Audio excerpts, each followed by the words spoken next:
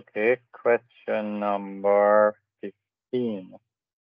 Rachel has a mortgage of $308,000 to be repaid by end of month payments with an interest rate at 5.46% compounded monthly over the entire duration of the mortgage of 18 years. What is the amount of the payment?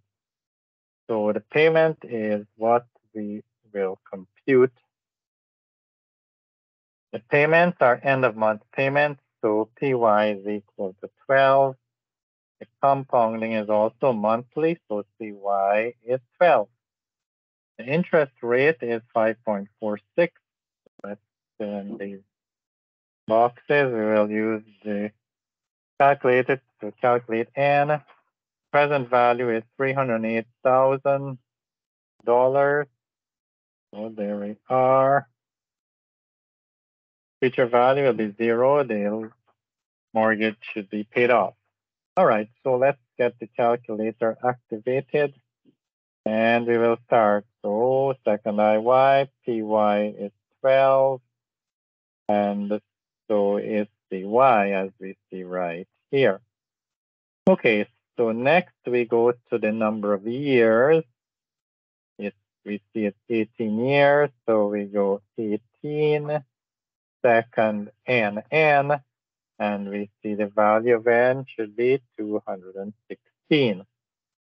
All right, the interest rate is 5.46, so let's enter that. 5.46 IY. Present value is the amount of the mortgage, 308,000, so 308,000. That's the present value. The payment is what we like to compute. The future value is 0, so there we are.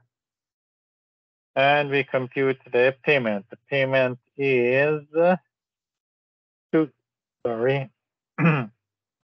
payment is $2,242.59 if we round to 2 decimal places. All right, now, how much interest was paid in the 6th year? Okay, so let's come over here. The payments are monthly, so 12 times per year. So after 5 years, remember you're looking at the 6th year. So after 5 years, there'll be 5 times 12, which will be 60 payments are made. In the 6th year, it will start at payment number 61.